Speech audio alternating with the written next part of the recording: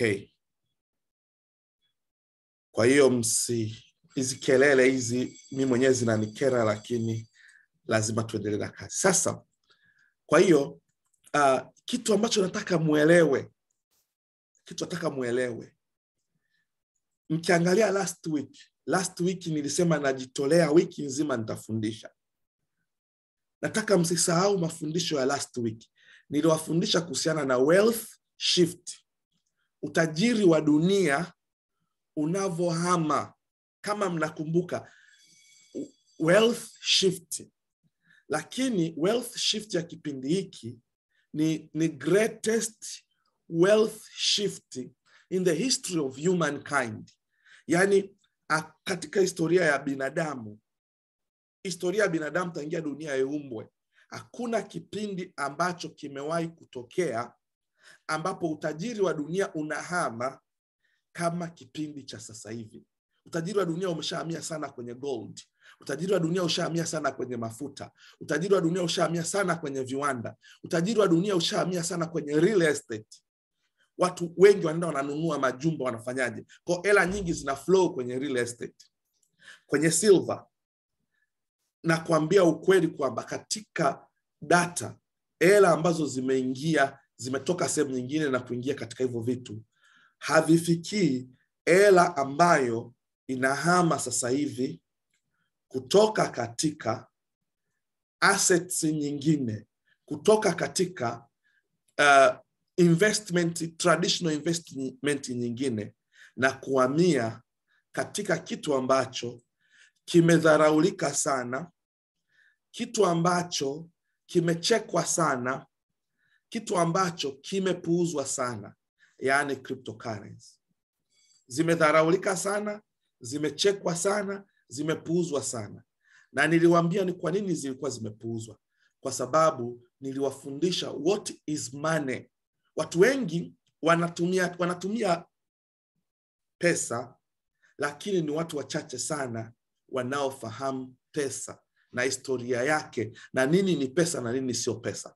Kwa hiyo niliwafundisha kuanzia historia, kuwaonyesha kwamba walivyokuwa katika barter trade. Hivi vitu vyote, hizi pesa zote tunazozitumia sasa hivi, zamani hazikuwepo. Ni pesa ambazo zimekuja. Na tukiangalia sifa za pesa, ni medium of exchange, ni unit of account, inapaswa kutunza thamani. Yani pesa inapaswa kutunza thamani.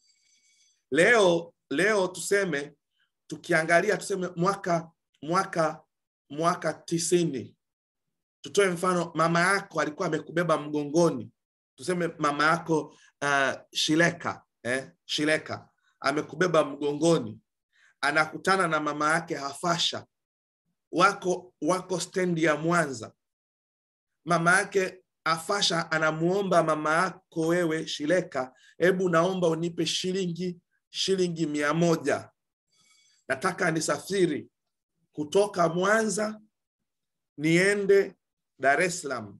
Mama yako anampatia nauli, labda ilikuwa ni shilingi 100, au nauli labda ilikuwa shilingi 1000. Alafu anasema ni wiki ijayo nitakupatia. Wiki ijayo mama yako ampati.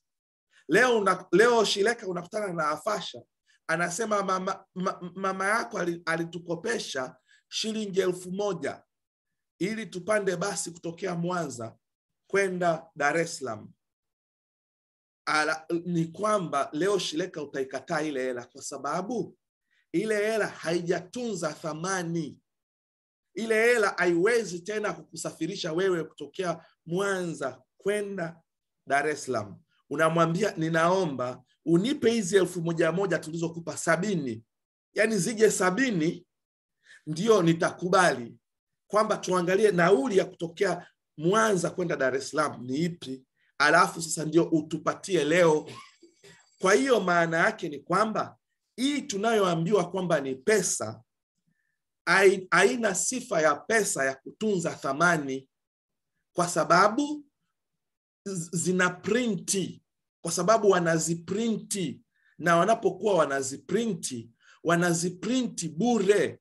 Yani wanaziprinti bila kuwepo na backup yoyote. Kwa hiyo niliwafundisha gold ilivyokuwa kipindi cha gold standard. Ulikuwa ukiprinti pesa ni lazima kuwe kuna gold imewekwa kwenye benki kusudi ile pesa iwe backed up, iwe kuwe kuna ina thamani, kuna kitu kinacho back up ile pesa. Lakini ni kweli ikawa inaendelea na watu wengi wakawa wameiweka dola kama gold standard. Lakini ilipofika mwaka 71, President Nixon wa Marekani akaitoa dola katika gold standard kwa sababu serikali zilianza kuprinti dola bila kuwepo na gold. Kwa hiyo wakawa wanatoa hela ambayo ni feki, na watu walipokuwa wanapaswa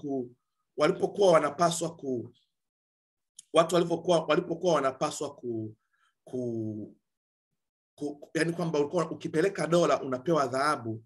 Sasa ukiwa anaenda kupeleka dola hawakuti dhahabu, dhahabu hazipo. Wakaanza kelele, ndo wakaziondoa kwenye gold standard, ndo wakatengeneza central banks, kwamba sasa hivi central banks ndo zitakazosimamia supply ya cryptocurrency, supply ya dola, supply ya pesa kwa watu. Baada ya hapo wamekuwa hawana control, wamekuwa wakiprinti pesa. Ukiangalia Marekani mwaka jana wameprinti kila sekunde dola 222,022 mwaka 2021, kila sekunde tap dola 222,022, tap dola 222,022, tap. Kwa mwaka mzima wakaprinti dola trilioni 7. Swali letu ni kwamba je, hizo pesa trilioni 7 huwa wanawaambia wananchi acheni kulipa kodi alafu tutawapatia hela? Hapana. Hizo hela haziwekwi kwenye mzunguko wao. Hizo pesa haziwekwi kwenye kutengenezea barabara zao.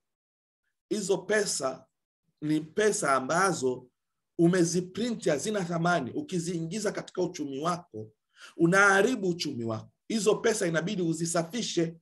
Kwa inabidi usitoe Afrika kwa kutoa mikopo, kwa kutoa misaada, yani kwa kuwalazimisha lockdown ili uwape zile hela zako na kuwapa condition. Pesa ambazo wewe umeziprinti, umeiprinti dola 100 kwa senti 3. Senti 3 ndio umempa mtu wa photocopy aitengeneze ile hela. Kwa thamani ya ile karatasi ni senti 3. Lakini ukienda ukampa mtu, unamwambia nimekupa dola 100, akupe kitu chenye thamani ya dola 100 au afanye kazi kwenye thamani ya dola 100. Sasa hawa watu, kwa hiyo zinapokuwa zinaprintiwa na kuletwa Afrika, ndio maana kwa mfano ukienda kwenye nchi kama Uholanzi, nchi kama Ufaransa, ni nchi ndogo, zina watu wachache sana. Kwa hiyo pesa zao zenyewe zinatokana na kodi ya watu, ya wananchi, zinatokana na uzalishaji, zinatokana na utalii na vitu vingine. Lakini wana mapato ya mwaka. Kwa nini hela ambazo wanazitoa kama msaada, hela ambazo wanazitoa kama mikopo, kwa nini zinakuwa ni kubwa zaidi ya yale wanayoyazalisha wao? Kwa sababu hela wanazozalisha wao wanapaswa kuzitumia kwa ajili ya kutengeneza barabara zao, kutoa elimu kwao, kutoa afya kwao. Kwa hiyo ina maana wanazitumia kama sisi ambavyo tunakuwa tuna bajeti ya serikali.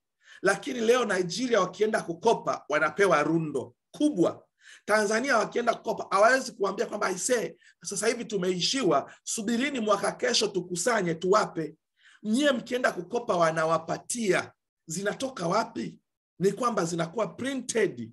Sasa je, hii fiat currency, je, ndio pesa sahihi tunayopaswa kuweka nguvu zetu na kuitunza? Yani wewe unafanya kazi, unaitunza, afu hapa kuna mtu mwingine anaiprinti bure na anaisambaza duniani.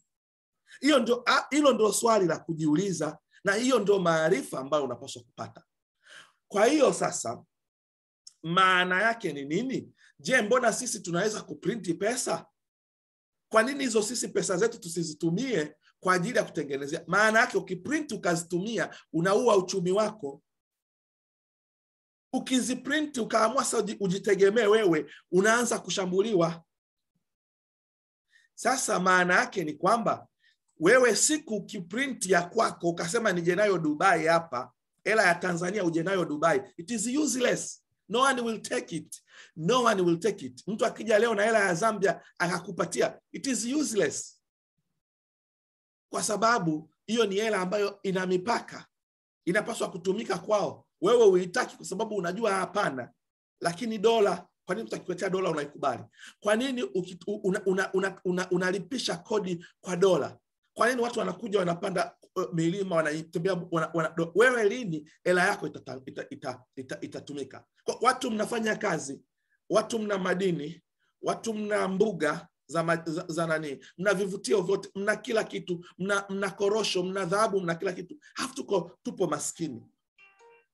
Samani, naomba nipokee simu. Samani. Hello?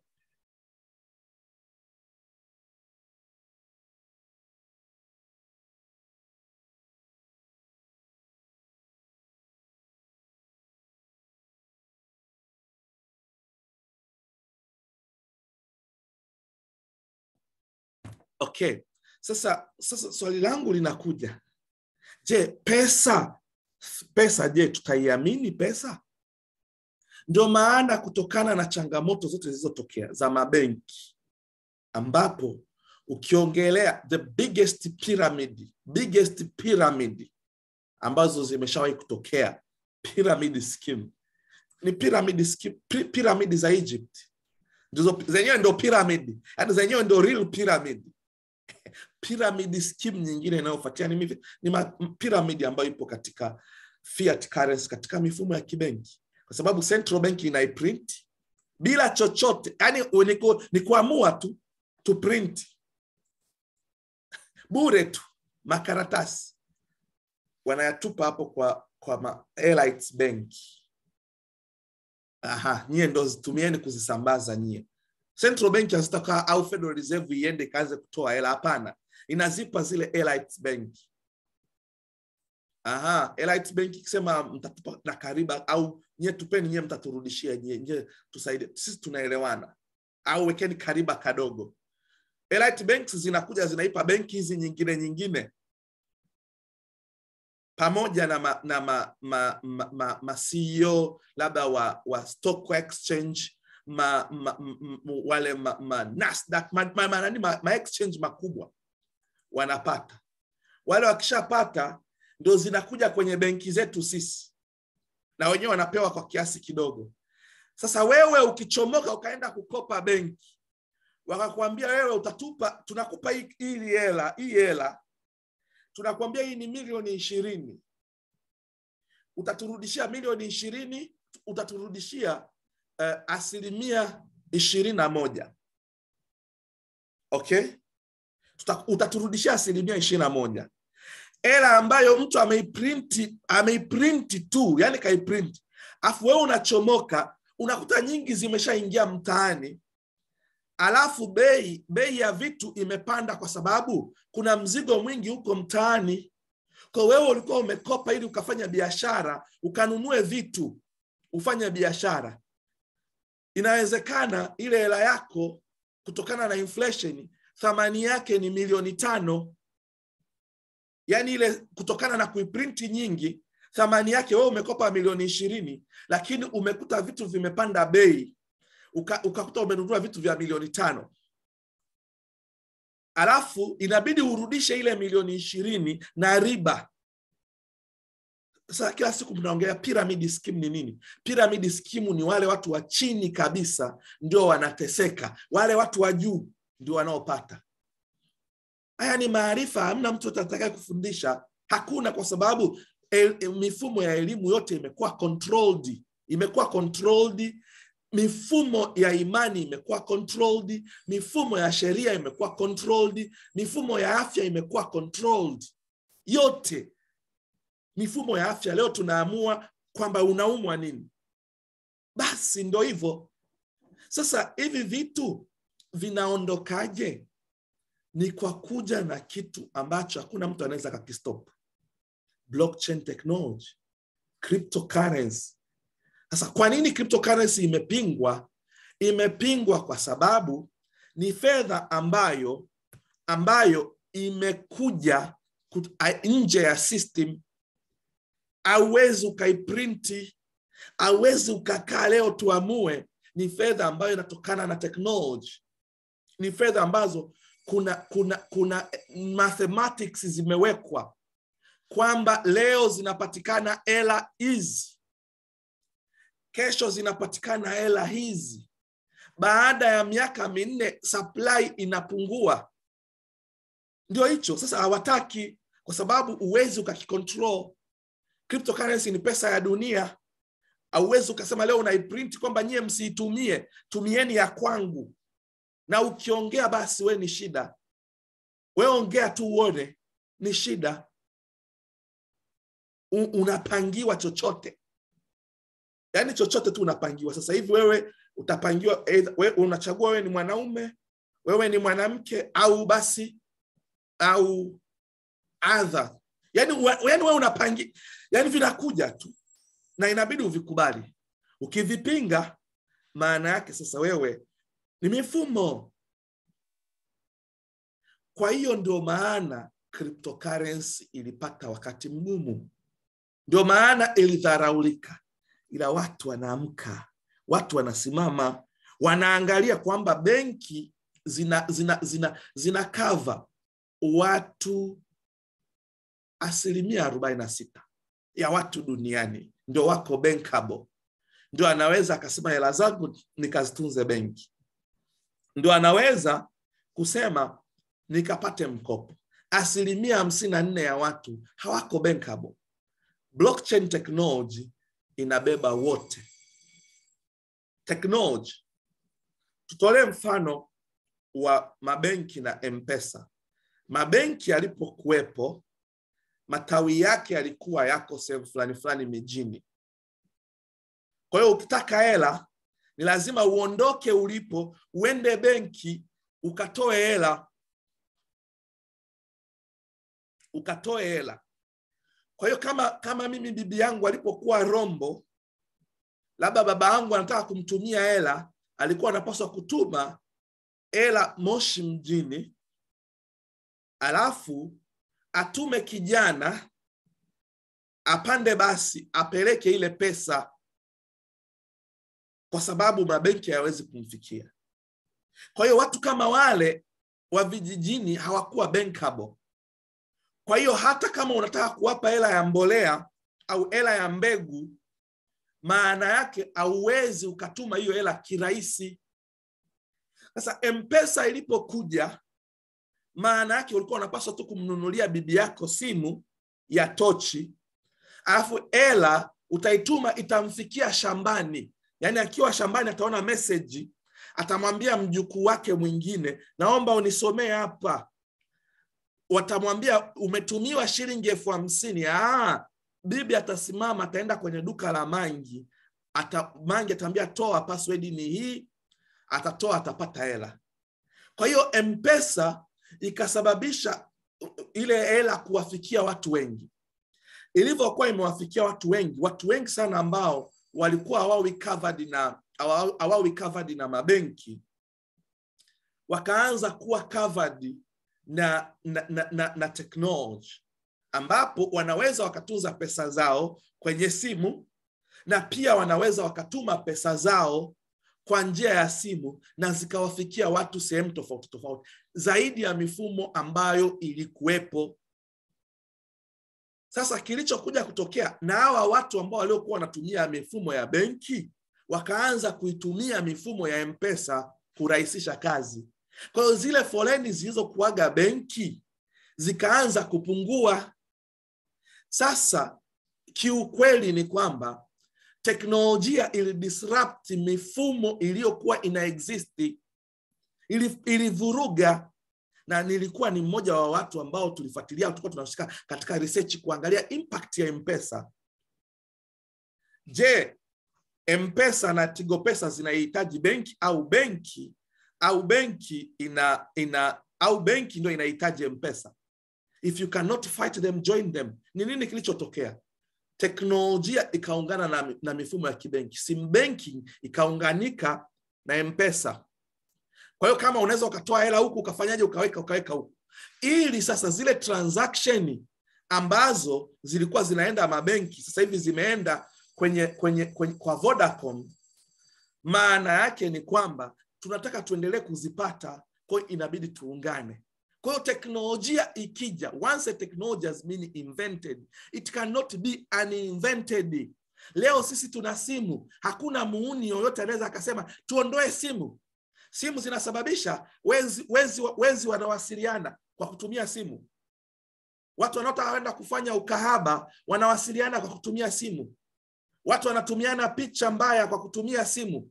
Watoto wanajifunza vitu vibaya kwa kutumia simu. Iondolewe. Hawezi. Hii teknolojia imeshaingia. You cannot uninvent it. Either unaitumia au itumii. It is simple. Yani huwezi ukaondoa teknolojia kwa sababu wewe uipendi. Ni either unaitumia au itumii, full stop. Leo tuondoe balbu, utaki umeme, utaki internet. Either unatumia au utumii, full stop. That is the power of technology. Ni kama imani huwezi ukaiondoa.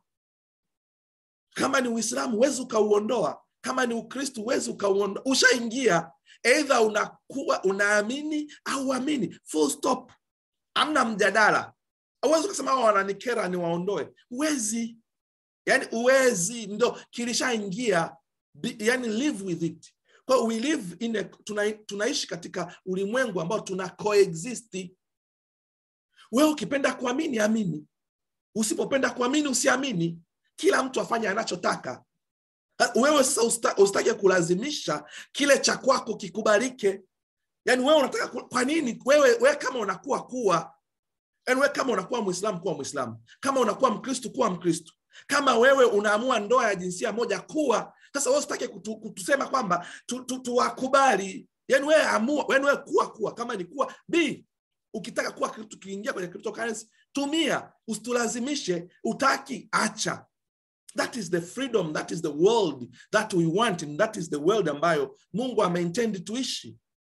Tutawale tu, tunautawala. Sio mtu mmoja anakupandikizia, anakuletea cha kwake anachokitaka, anakupeleka kule unakotaka. That is what is happening. Sasa teknolojia inavyokuja, inavuruga hii mifumo, inabadilisha hii mifumo. Posta ilikuwa inatawala. Usingeweza kufanya mawasiliano ya mbali bila posta. Unalipa stamp, wanakupelekea barua yako. Simu zilivyokuja, nani leo anaandika barua? Simu zimedisrupt mifumo.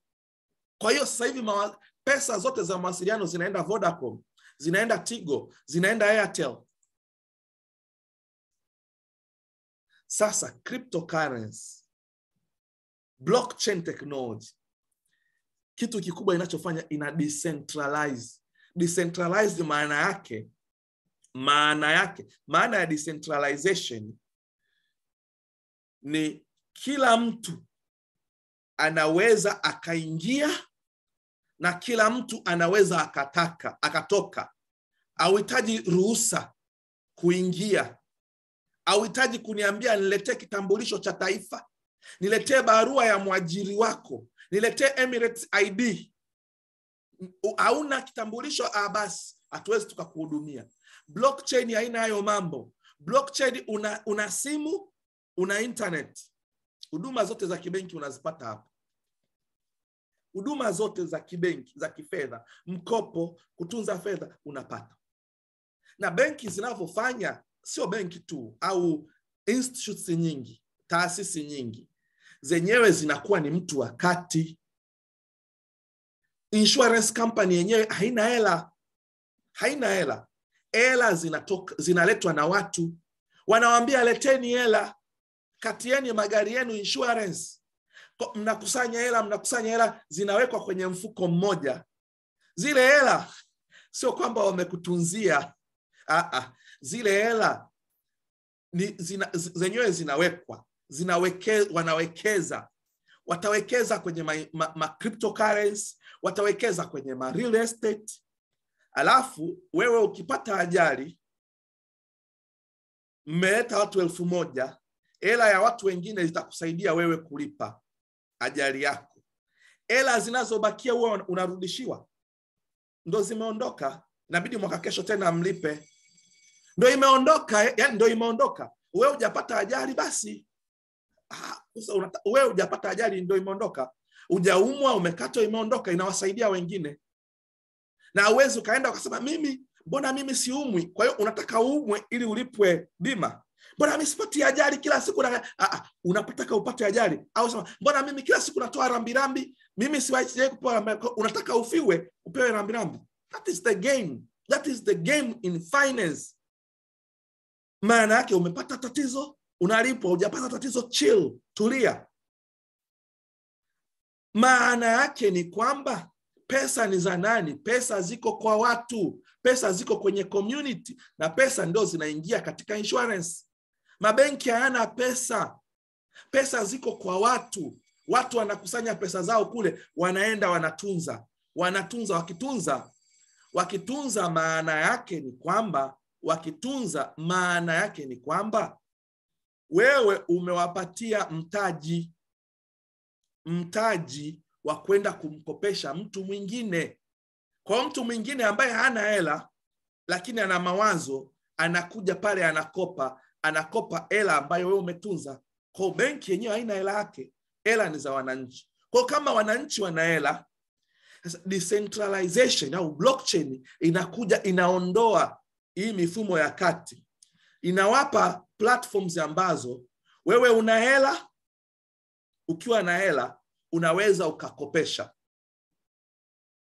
na ukikopesha ile riba unaichukua wewe. Kuna mifumo mingine ya kibenki ambayo kuna negative interest. Yaani ukiweka hela, umeweka shilingi 1000 kwenye akaunti yako, njoo baada ya miaka 2 unaweza ukakuta zimeisha zote. Sasa jamaa, siku kuna 1000 yangu hapa. Makato ya mwezi, makato Kwa hiyo mimi nakulipa wewe, yani nakupa hela afu nakulipa kwa kukupa hela. Negative interest. Wengine ambao wakati, kama kuna mabaadhi ya mabenki hapa Dubai, kama Emirates NBD, hawakukati. Ukiacha hata dirham 5 utaikuta. Lakini ile hela yangu nimekupatia wewe, unaifanyia kazi. Kwa hiyo ni zero interest. Labda ukipeka kwenye fixed deposit utapewa 4% au 7%. Lakini hiyo hela ukiweka katika blockchain technology, ukasave katika fixed deposit, unapata mpaka 19%, nyingine mpaka 30%. Ukienda ukakopa, badala ya kurudisha mahela makubwa, unaweza ukarudisha 1%, 2%. Unachukua mkopo wa siku 7, mkopo wa siku 14, mkopo wa siku 180, mkopo wa mwaka kwenye cryptocurrency. Sitaki kuwafundisha hayo sasa hivi. Nilishawaambia hayo tutajifunza mwaka kesho. Sasa hivi ni muda wa kutafuta pesa.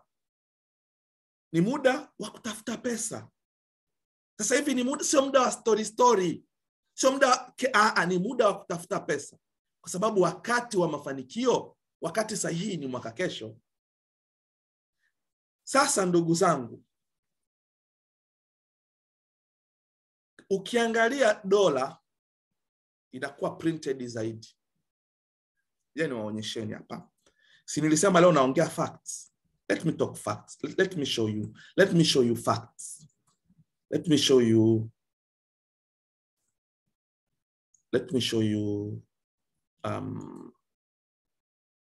Wewe naonyesheni facts ambazo nilikuwa nataka kuwaonyesha.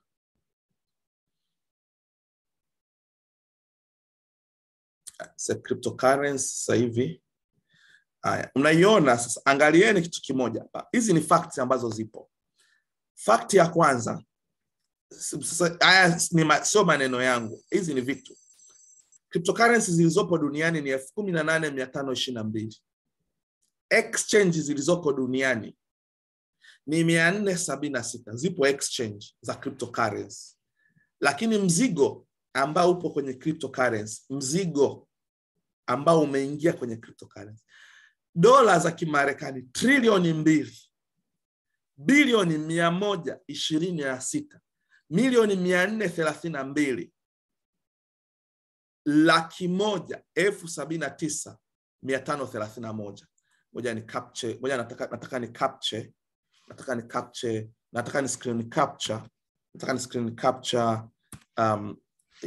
watu ambao wameingia, alafu baadaye nitashare. Sasa nataka nirudi kwenye kitu chochokuwa naonyesha. Kwa hiyo leo mzigo huo uko trilioni 2. Hizi trilioni mbili zimewekwa na watu kuanzia kati ya 1% mpaka 3% au 4%, not more than 5% ya watu duniani. Kwa nini hatuna kadirio kabisa? Kwa sababu ukizihesabu wallet ambazo zimefunguliwa duniani, kuna watu wana wallet hata 5, kuna watu wana wallet 10. Mimi na George tulikuwa tuna wallet zaidi ya 200 mwaka 2000. Kwa hiyo maana yake zile wallet, kuna watu wanasema hizi wallet ni za watu, kumbe hizo wallet ni za mtu mmoja.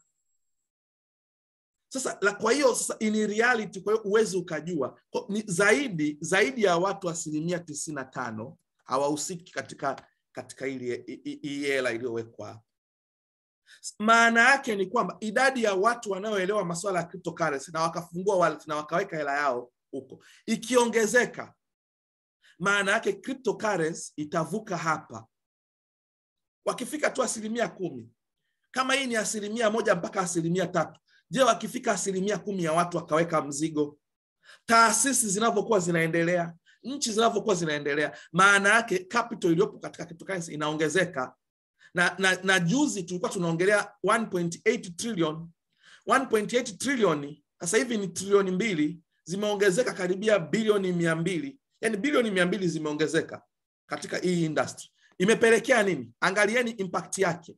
Impact yake ni kwamba Bitcoin ambao tulikuwa tunaiona inauzwa $37,000 wiki iliyopita, Bitcoin iliyokuwa inauzwa $37,000, leo Bitcoin imepanda kwa $10,000. $10,000 imeongezeka ndani ya 7 days. In 7 days Bitcoin imepanda kwa asilimia, in the 7 days, last 7 days, 14%. 7 days, 14%. 14% in 7 days. In the last 24 hours imepanda kwa 5%. Ethereum iliyokuwa inauzwa $2,500 leo inauzwa $3,300, karibia $800 imeongezeka. In the past 7 days 14%, 6% leo. Tether, hii ni stable coin iko pale pale. BNB imepanda 9%. Sasa kitu gani tunataka muangalia hapa katika hizi facts? Bitcoin ikipanda, sasa Bitcoin imepanda, si imepanda? Ethereum ni nini kichotokea kwenye Ethereum? Right kwenye chat box. Bitcoin imepanda, Ethereum imepanda. Ethereum imepanda. Ethereum ngoja. Ethereum imepanda, green.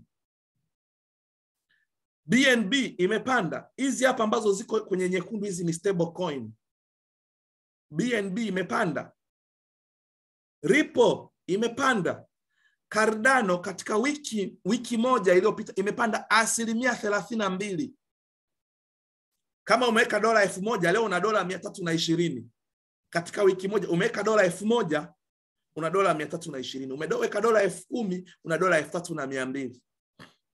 Only in cryptocurrency. Solana imepanda 21%. Leo imepanda 9%. Terra Luna imepanda 4%. Aha, hii maana yake ni nini? Angalia cryptocurrency zote zimepanda. Maana yake ni kwamba uhusiano uliopo kati ya Bitcoin na cryptocurrency nyingine ni positive correlation.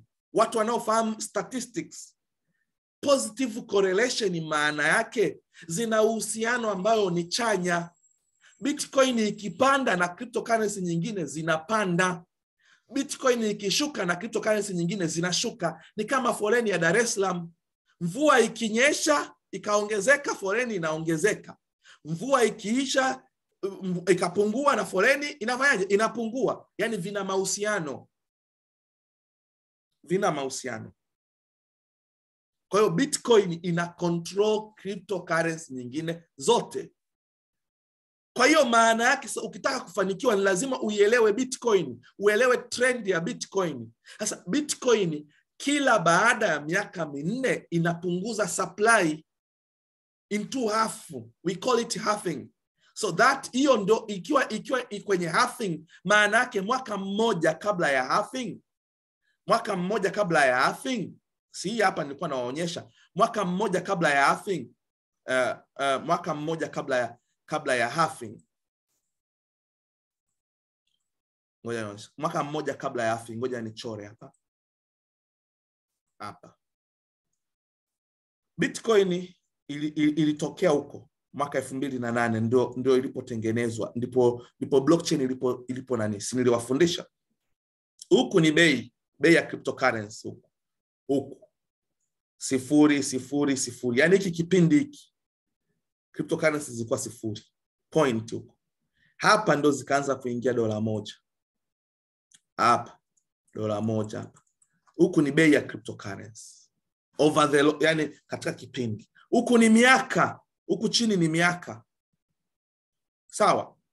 Sasa mwaka 2008, 2009, 2010, 2012, 2012 November, tarehe 28 November halving ilifanyika. November, umeona hapa karibia na mwaka 2013 ni hapa hivi.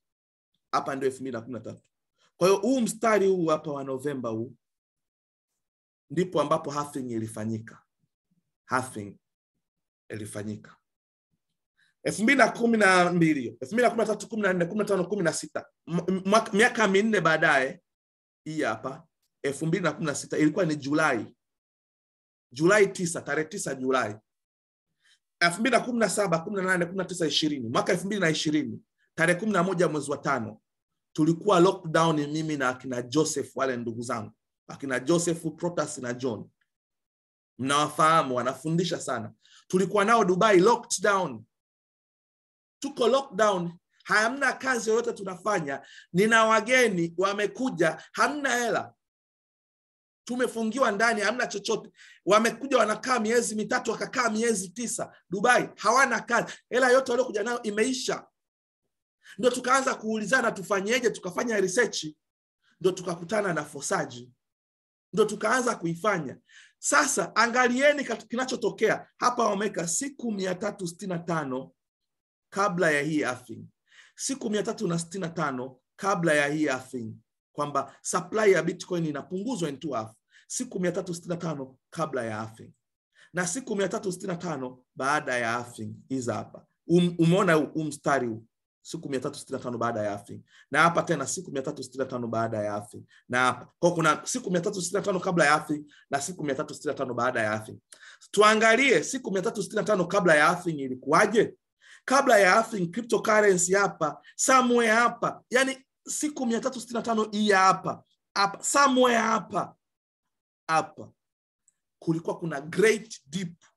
Yani cryptocurrency zilishuka mpaka mwisho. Baada ya hapo zilikuwa zimetokea hapa juu, zikashuka mpaka, yani zikashuka mpaka hii graph hapa. Baada ya hiki kipindi, ni kipindi kichache, ikapiga U-turn, ikaanza kupanda. Halving ikatokea.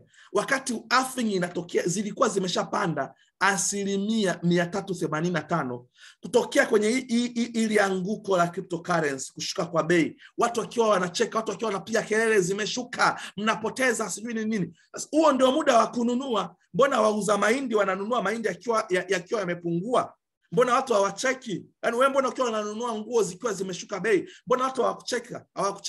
Lakini kwenye cryptocurrency zikishuka bei, watu ndio wanakimbia kuuza. Unauzaje kitu kikiwa kimeshuka bei? Pale ni muda wa kununua. Watu ni wajinga, yani watu wanakuwa wanakosa maarifa. Wakati watu wengine wako wanacheka, wewe nunua, wewe okota, wakiwa wanazitupa wewe okota. Kwa sababu baada ya hapo zitapiga U-turn. Sasa U-turn kabla ya halving ni 385.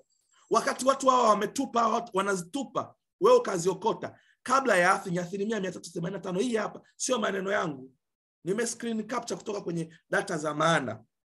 Baada ya halving imetokea hapa $2 imekuja kufika mpaka hapa hivi.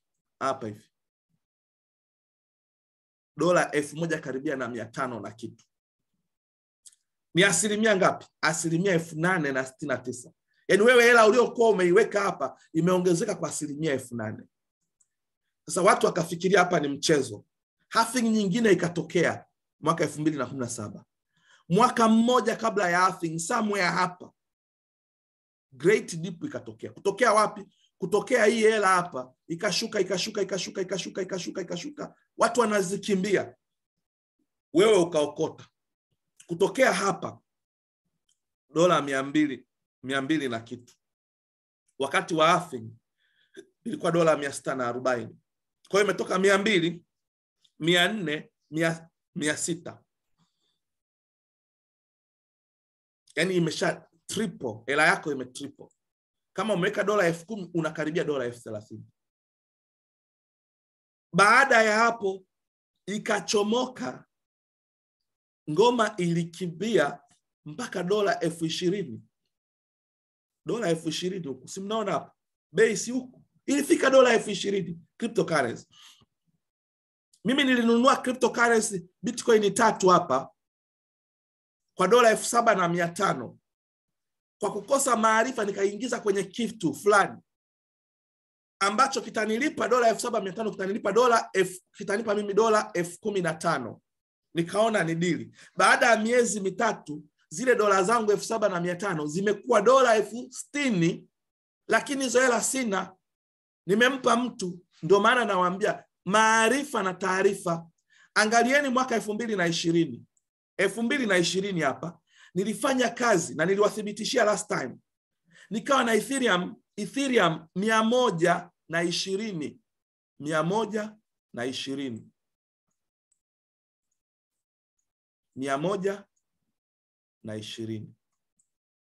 Ethereum 120. Ethereum zilikuwa zinauzwa bei ngapi? $80. Mimi Ethereum nimeijua ikiwa inauzwa $9, 10, 11. Kwa nini sikuzinunua? Sio kama sikuwa na hela, nilikuwa na hela nyingi tu za kufanyia vitu ninavyotaka. Sikujua, ni kukosa maarifa. Leo Ethereum imepanda mpaka $4,900. Kutokea $9 nikiwa najua mpaka $4,900. Nilikuwa na Ethereum 120, zilikuwa kama $10,000 na kitu. Nikazitandika zote. Sio mimi peke yangu. Mimi, Joseph, Protas, John. Nakumbuka mwaka 2020 mwezi wa 9. Mwezi wa 9 hivi Dubai huwa kuna kitu kinachoitwa Black Friday, the biggest shopping katika Dubai, na serikali inalazimisha maduka yote mengi kufanya discount kwa watu wanatoka nchi mbalimbali kuja kununua. Kipindi hicho nakumbuka kuna mtu yuko hapa tulikutana naye Dubai. Tulikutana naye mall inaitwa Mildeaf Mall, yuko hapa sitamtaja. Kipindi hicho nimekutana naye, tulikuwa on fire. Tunatumia Ethereum. Watu wanafanya shopping ili warudi Tanzania na zawadi. Tulitumia in combined Ethereum 30. Ethereum 30 maana yake ni nini? Ngoja niwaonyesheni. Ethereum 30 maana yake, ngoja niende kwenye calculator hapa. Ethereum 30 kipindi kile tulikuwa tunaona ni bei ndogo, labda $3,000, labda $3,000 labda, au $6,000. Sasa Ethereum 30 kwa kufahamu, baadaye tukaona Ethereum mbona imeenda $4,900? Maana yake Ethereum $147,000. Ethereum zetu tulizifanyia nini? Umenunua t-shirt, umenunua kasuruali ka mtoto wako, sijui watu wameondoka wakanunua sijui mikoba ya wake zao, wakanunua. Sasa ukiangalia kwa hela ya Tanzania mara 2,400 ya cryptocurrency, okay, sorry 2,400 hii hela, maana yake tulitumia $352,000 kufanya shopping, ambayo hata leo hizo nguo hazipo. Hizo nguo hazipo. Ngoja naonyesheni picha moja hapa. Kila siku nikiwa nawaambia kukosa maarifa. Ukiwa hauna maarifa, yani wewe utakuwa na taarifa lakini usipokuwa na maarifa ni janga. Nitafute picha moja hii hapa. Na sioni aibu kusema ili watu wajifunze. Sioni aibu mimi. Mimi nasema ili mjifunze hapa. Hawa wote mnawafahamu. Mje kila siku sio wanaongea. Protas anaongea, Joseph anaongea. Hapa makamanda, mzigo upo wa kutosha Ethereum, tuna chop. Wa Nigeria wanasema we day chop Ethereum. Tuna chop Ethereum, tunafanya yetu. Hapa tulikuwa Ibn Battuta, moja mall tunzipo, mall nzuri tu. Tuko huko. Uheona mnakatiza kwenye mall, gang kama gang, kundi kubwa lina hela, lakini mnatumia Ethereum. Hapa tulitumia $300 na kitu milioni bila kujua. Hicho kitu kimenipelekea mimi binafsi kundi lizima hilo. Ndio maana tuko leo tunafundishana hapa. Saa 7 mchana mimi nilikuwa napaswa niwe nafanya mambo yangu. Niwe gym, napiga mazoezi, natengeneza 6 packs. Niwe nazunguka huko, niwe naangalia series, naangalia movie, nafanya zangu meditation, nafanya mambo yangu. Si mzigo upo. Ethereum 120. Ethereum 120 hii hapa. Twende kwenye nani? Ile nilikuwa nimeonyesha. Hii hapa. Ethereum 120.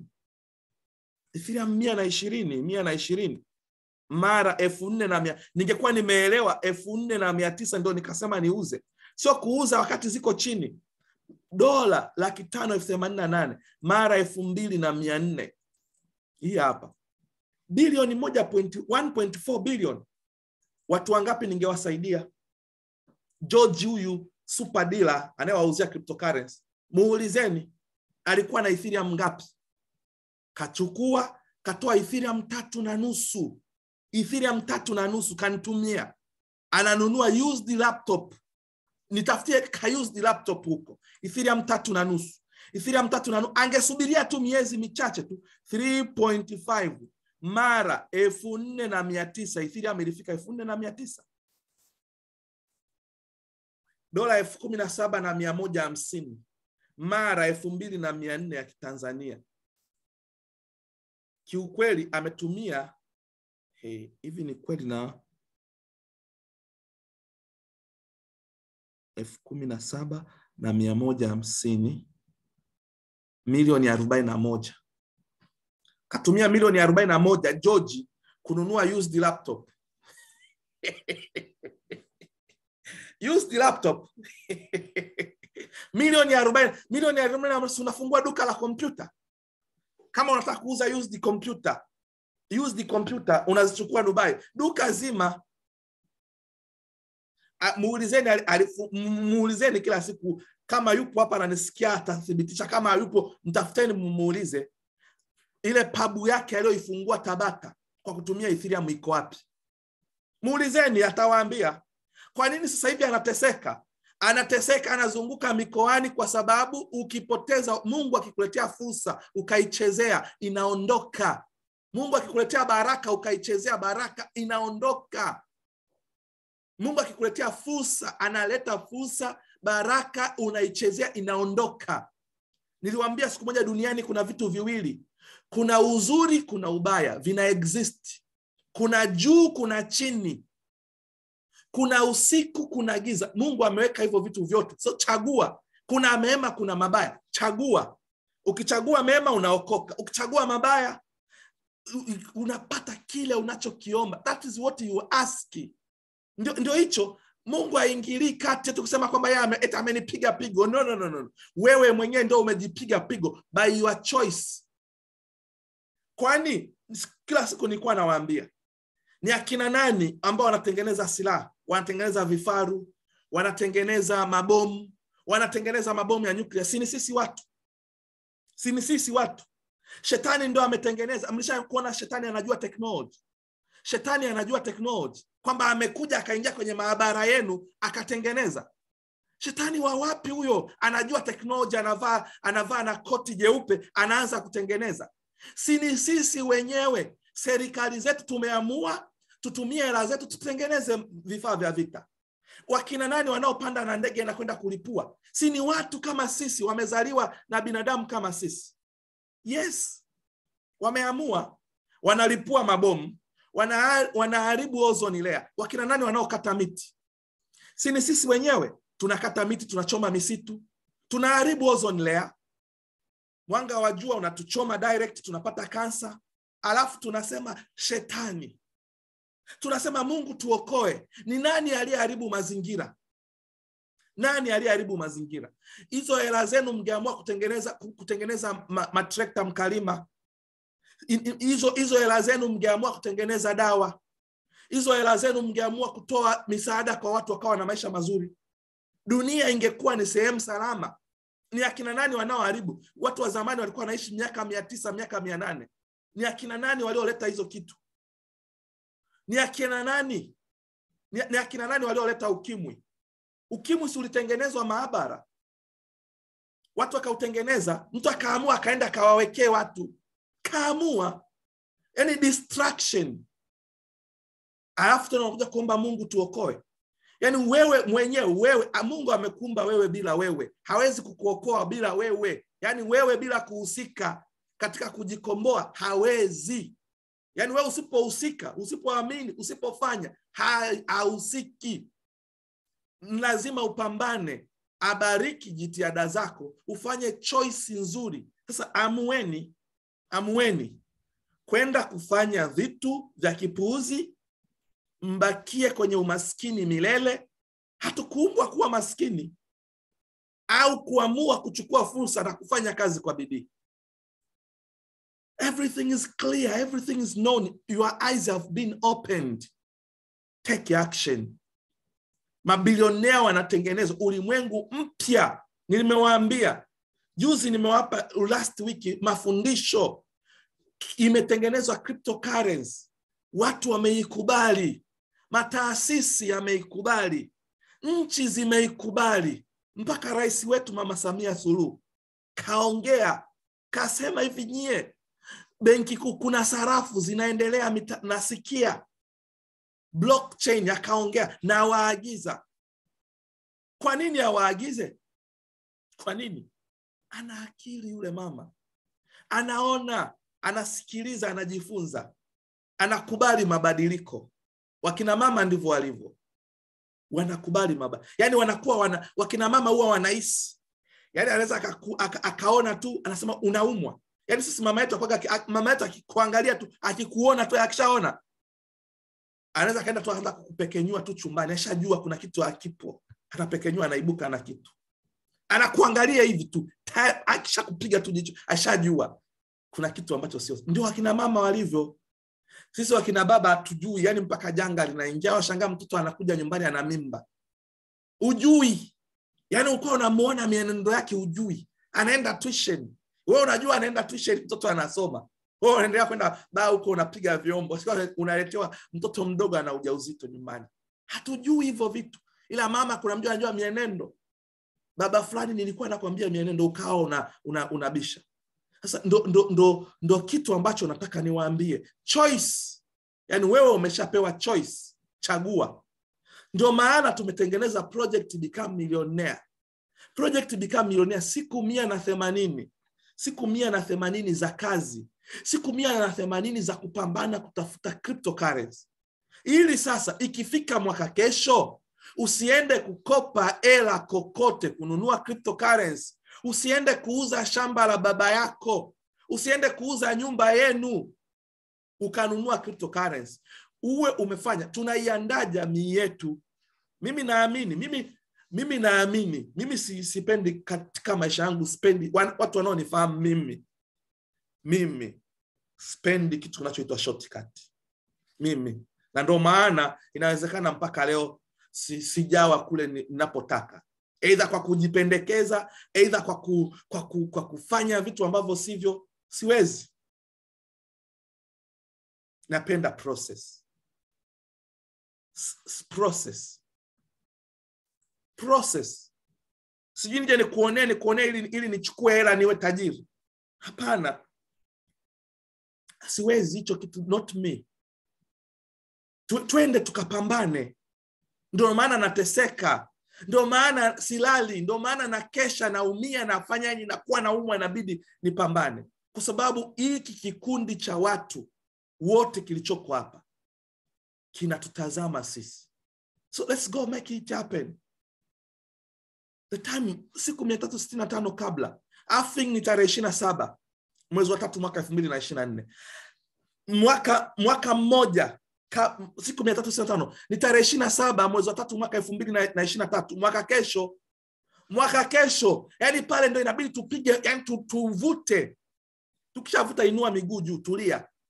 Lakini usiende ukaiba hela uingize kwenye cryptocurrency, usiende ukakopa hela ukaingiza kwenye cryptocurrency, usiende ukauza shamba la baba yako ukaingiza kwenye cryptocurrency. Time is now. Fanya kazi sasa hivi. Tunaenda kuzindua project Become Millionaire kitaifa. Tunaenda kuizindua Mwanza kitaifa. Tutakuwa na watu 1000 katika ukumbi mmoja. Watu 1000 wamekaa wanasikiliza uzinduzi. That is the pre-launch. Na pre-launch maana yake niliwaambia ni kipindi cha maandalizi. Hauwezi kaenda kwenye kitu kikubwa bila kuwepo na kitu cha maandalizi. Waislamu kabla hawajawa na Idi, ili uweze kuwa na baraka zaidi, lazima upitie kwenye Ramadhani, ufunge, ufanye matendo mema, ili sasa kipindi cha Idi kikifika waweze kupata baraka kulingana na imani yao. Wakristo hawawezi kuwa na Pasaka bila kuwa na Kwaresma.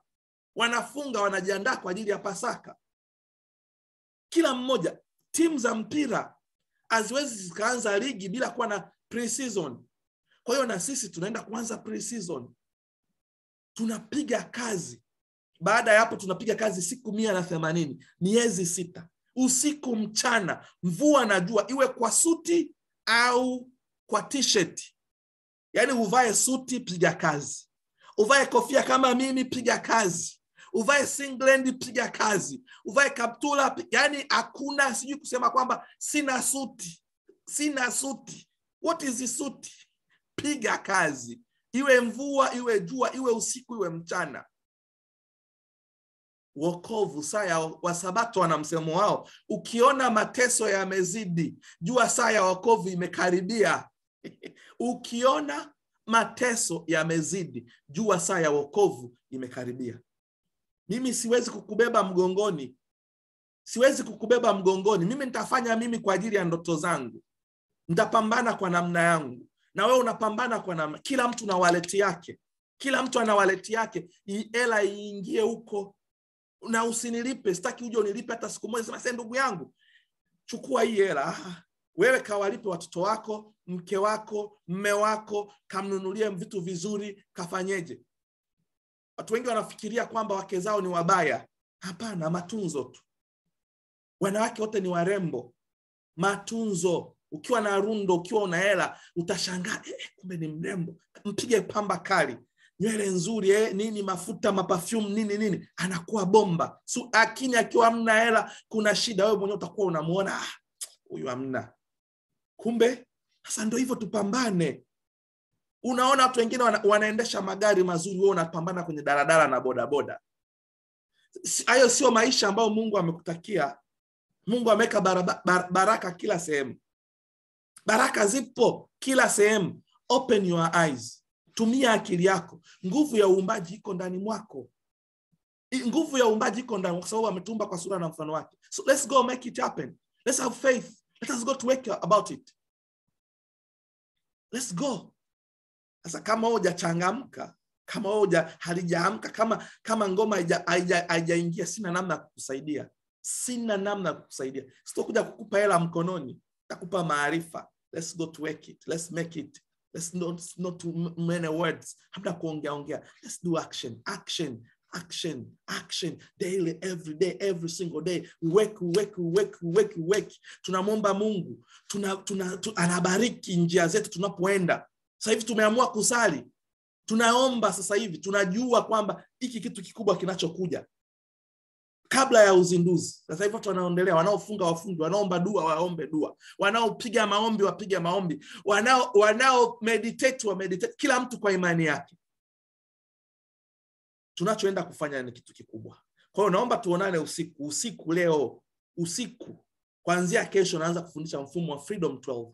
Freedom 12 ndio mfumo tutakaoenda kuutumia. Mfumo wa nguvu, mfumo ambao nina uhakika kila mtu akiweza kuutumia, tunaenda kutengeneza pesa kubwa. Na nitaendelea kujitoa usiku mchana nipo. Joseph akimaliza project yake akirudi, basi yeye anafundisha Jumatatu, Jumatano na Ijumaa. Mimi naingia Jumanne na Alhamisi. Asipoibuka mimi naibuka. Nitajitoa siku 180. Nitazunguka Tanzania yote. Kokote ambako watu wapo mimi nitaenda. Mimi na George na viongozi wengine wameshasema wapo tayari. Tutaenda, tutakuja. Na mimi nimesema kwa mzuka nilionao, niandalieni meza. Mimi napanda juu ya meza, afu nipe na mic 2 hivi. Na unguruma nimeshika mic 2 na juu ya meza mpaka kieleweke. Ili siku ikifika sema nilipanda juu ya meza mkoani kwenu na mic 2 nikasha hamkusikia, hamkuelewa. That's it. Kwa kumalizia niliwaambia kitu kimoja. Mimi napenda kufundisha. Nimefundisha nikawa nalipwa hela. Yaani nimefundisha, mimi nimeweka career yangu, nimefundisha nikawa nalipwa hela nyingi sana. Sasa hivi nafundishwa silipwi hela. Nafundisha bure kwa sababu napenda. Kwa sababu kuna vision yangu nilionayo. Kwa sababu kuna wito wangu ambao niko nao. Nataka yani nataka tutengeneze watu wengi, tuzitoe familia nyingi katika umaskini. Pale ndipo thawabu zetu. Nikimaliza hilo, basi mimi najua papasi yangu kuja hapa duniani nimeikamilisha. Takuwa tu nimetulia zangu na enjoy maisha yangu, na furahia, na subiria siku nikiondoka, najua nishamaliza kazi. Hiyo ndio papasi yangu. Nilikuwa natafuta papasi yangu, nilikuwa naangalia kwa nini Mungu amenitoa huko akanileta hapa. Nilishajua papasi yangu. Basi I'm going for it. Sasa twende na wewe papasi yako iwe watoto wako. Watoto wako wasikae katika umaskini. Hiyo ndio papasi yako. Ukikamilisha, say yes, I did it. Naomba niwatakie mchana mwema na Mwenyezi Mungu awabariki sana. Bye bye. Kuna message nyingi sana. Kuna message ziko nyingi sana. Nilikuwa nataka nisome baadaye. Mungu ametupa utufundishe na atakulipa. Kuna mtu ameandika kitu hapa.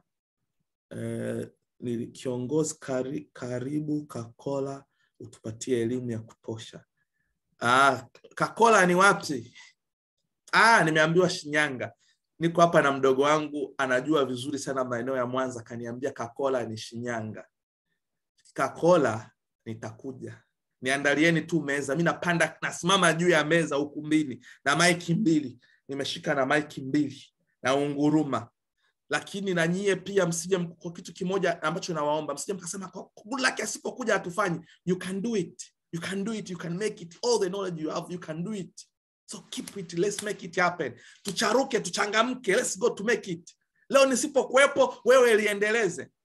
Tuko pamoja. Bora mimi leo Joseph Sindali anifundisha. Leo hayupo, yuko kwenye project nyingine. Mimi namwambia I can do it. Let me make it happen. So let's go to make it happen. Message nyingine zote nitaenda kuzisoma. Kaka unaweza kushare namba zako? Eliud, yes. Namba zangu zipo. Everyone in the meeting. Okay, plus 971 55 plus 971 559 782 789. Haya, hiyo namba yangu. Ukinipigia utanipata, kupiga WhatsApp, piga twende kazi. YouTube channel MG World 3. Tawapa huko. Video zote naziweka, kuna video zaidi ya 200. Usipokuwa tajiri, shauri yako, una kila kitu, yani ni choice yako. Kama ambavyo umepewa hela, unaamua kutengeneza mabomu. Unaharibu mazingira. Joto linaongezeka. Makansa yanaongezeka. Alafu unakuja kusema ni shetani. Wewe hapo ndio umeamua. Ukiwa maskini, wewe ndio umeamua. Ukiwa tajiri, usinishukuru, wewe ndio umeamua. Ukiwa kibaka, umeamua. Ukifa kwa ukimwi, wewe, choice yako, wewe mwenyewe. Natumai mmeshaikopi namba, mimi namaliza hiki kipindi. Bye bye. Bye bye. Mnataka kushtua kidogo? Mnataka kushtua? Mnamzuka wa kushtua leo wiki Jumatatu. Hebu ngoja niangalie energy. Ngoja ni-unmute kwanza hapo nione. Je, energy ipo? Allow participants to unmute themselves. Yes. Ngoja ni-unmute nione energy ya Jumatatu ipo au ni Blue Monday. Ask all to unmute. Hebu nipeni kwanza hapo. Nione je watu.